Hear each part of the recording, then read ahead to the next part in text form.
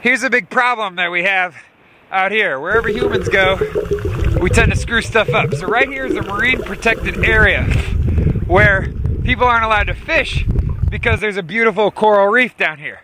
But fishermen still come through here to go out to the sea to go get their stuff. But sometimes something happens, maybe there's a bad storm, maybe people are just lazy. But either way, there's a bunch of garbage that gets left, like this giant net.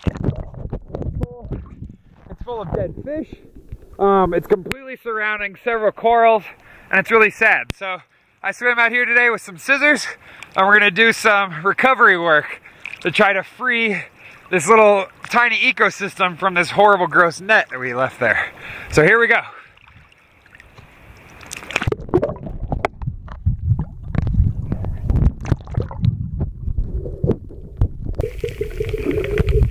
This is gonna take some doing, and I'm gonna need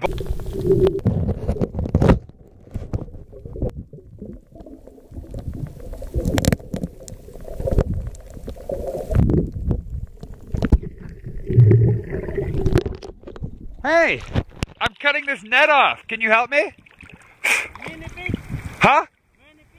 Yeah. There's some trash. You see this? Can you help me? Can you help me out for a second? There's, yeah, there's many fish. Yeah, but there's a net. I'm trying to cut it loose.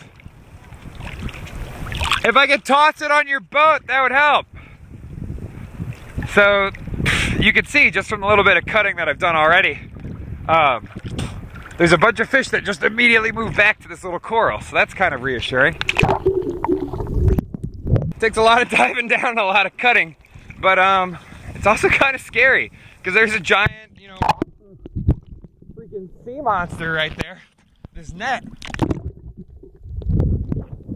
that I'm worried about getting tangled up in, while I'm also trying to untangle all the fish from it.